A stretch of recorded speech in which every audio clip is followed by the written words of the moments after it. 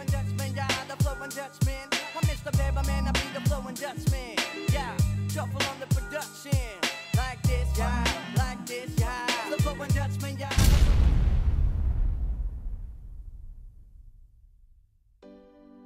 Ram Ram, welcome to another video of the Flowing Dutchman. If you haven't done yet, make sure to click like and subscribe to my YouTube channel for more videos about India, about maces and all the good stuff. This video is going to be an investigation into what is a traditional swing or traditional style. Now, to give it some background, there was a debate on social media within the mace community about what is acceptable to do with the mace. So there's a big group of people that feel like they have to do, that everything you got to do with a mace is traditional style. So that's the only thing you should do with it. Just swing with it, do 360s with it, do 10-2s with it, and that's probably it. And then there's a group of people that feel like you can do everything with it. Just, there are no boundaries to what you can do with that particular object. So that got me interested because I've been to India 3 times now. And what I've found is that in India it's very diverse. So some people are very into, well, they say from a particular area, they say, oh, you gotta swing it like this, and then you come to the next state and they say, oh no, you gotta swing it like this. And I've also found that there's not so much Gada in India, and it's mostly concentrated around Varanasi. And most of the time when you come out of Varanasi and go to a different state or area, you'll find that people say something else. So let's start by looking at the first example. I visited an Indian club or Mukdar specialist in Pushkar, and he told me this. Style is near Varanasi on there. Yes, this is UP. I'm going to Varanasi after. Yeah, there. And here is little bit different. Okay, what is different? Yeah. So what you saw there was me swinging over the shoulder with 2 mukdars. Well, he was basically saying, yes, this is Varanasi style. This is not like we do it here. Now stand on here. Inhale. Exhale. And this is general. 90 degree angle? 90 degree. Yeah. Yes, good. Yeah, very nice. Perfect.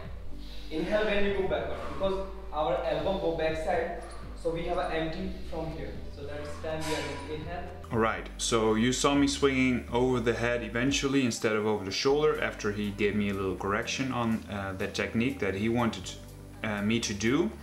And what I also figured is that he was probably talking about the Yori technique, which are the bigger clubs in which you swing over the shoulder.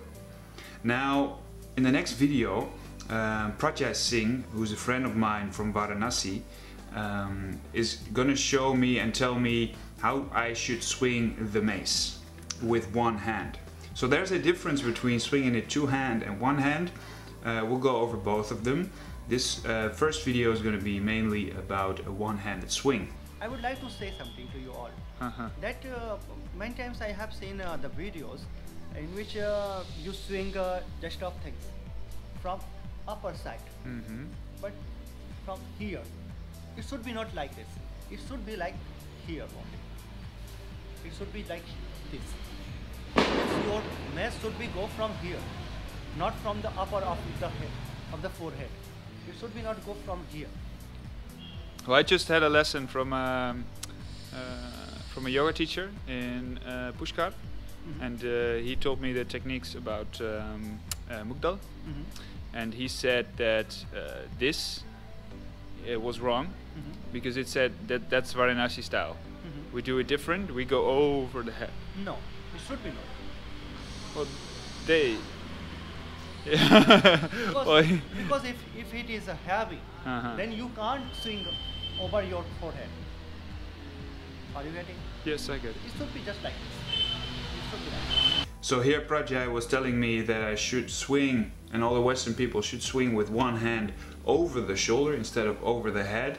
And his main reason was because you won't be able to do heavy weight if you'd go over the head. In the next video you'll see me swinging, and he's asking me for a one-handed swing. And after that the guru comes over and corrects me a little bit. One hand, please. By one hand. By one arm.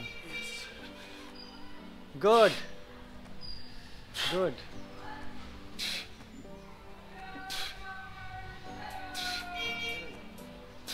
हट जाओ बाबू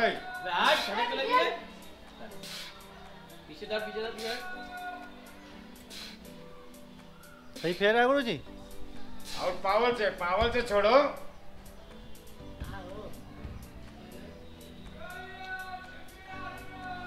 के रूटा उठिए Basically what he was telling afterwards was that I should swing over my shoulder, not over my head.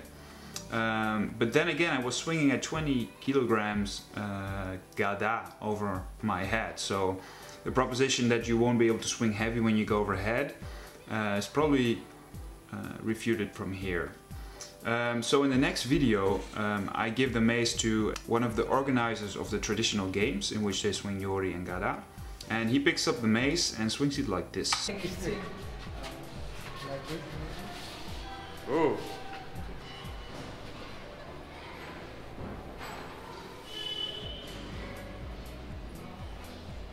And both hand. Both hand. Perfect. And really I Now, if you've noticed that he was swinging it over his shoulder, but the moment he switched, he got over his head. So even though they swing one-handed over the shoulder, whenever they do a switch, they do swing over the head. So they don't solely use it over the shoulder, they also seem to swing over the head, just as a transition. Now you also saw the two-handed swing already, which is, well, it's mentioned in the West as a 10-2. Well, in India it's just called swinging because that's the only move they basically do with two hands. And it's also called a 300 because you go 300 degrees instead of 360 degrees. On the next video you see the guru who just mentioned that I should swing over my shoulder instead of my head, swinging one-handed. And what is interesting that is because he's a nil yori swinger, which is basically a club with many nails, he's used to swinging more free over the shoulder, which also comes very close over the head, but you'll see that in the video. Yeah. जी ये कहाँ है?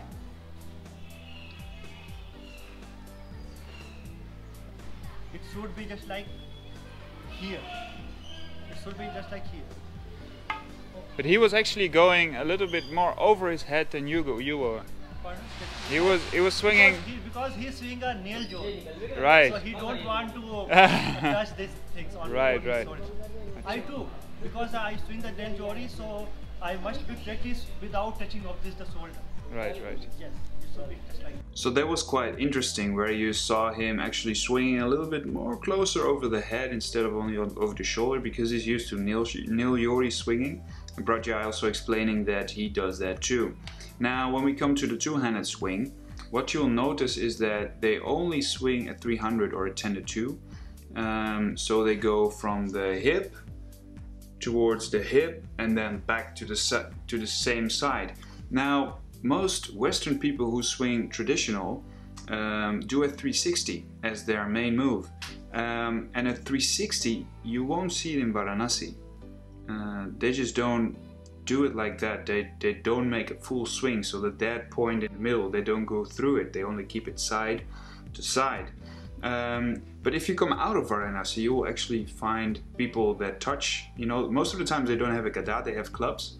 But if I give them the mace, they'll swing it like a 360, which is very interesting. So in the next video, I came to an akhara, wrestling akhara, and I gave this random wrestler who was a national, or at least the champion of the village, the mace, and you'll see how he swings it. Mr. Kanoj. Champion. Champion? G. Now he's swinging it one-handed straight over the head, which is interesting because that shouldn't be, you know, it should be over the shoulder. So in the next video I actually take his club and try to swing it, and you'll see what comes up. Here is Albert Pahalwan preparing for the Mugdar. He will start the mudda.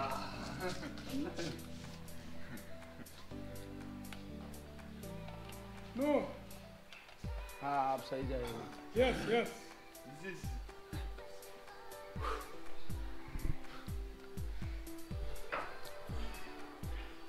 So once again I'm being corrected because I go over the shoulder and I should go over the head, which made my brain at the time really like, what is going on? You know, what is the right way to swing, and does it really depend on which city you go to what is a correct swing? Because in my mind an incorrect swing would be actually bad for you. For example, bad for the shoulders, bad for the elbows. But I can't really seem to find a reason from the body standpoint to say, oh, this swing is better. It's more related to, oh, my guru has done this type of swing and my guru has done this type of swing. Well, I believe, you know, if you can do both. Alright, in the last video, a show where people showed their arts, and I was asked to swing a Gada there, and you also see the other boy doing a 360 the way we do it in the West. 2 silver medal, Ujas Agrawal 2 silver medal, Harsh Bothra, तालियां तो बजा दीजिए sir, बहुत बढ़िया पकौड़े तैयार हो रहे हैं इसके लिए.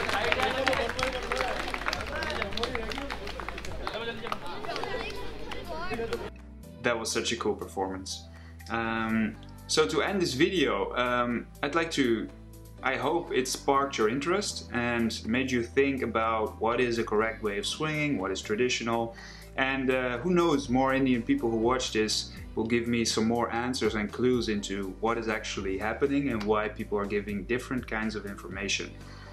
I just love swinging, and I just love every swing that feels good, where there's momentum, and I do them all. So what is your opinion? You can comment at down below. If you like the video, please don't forget to like it and subscribe to my channel if you haven't done so. Have a wonderful day. Namaste.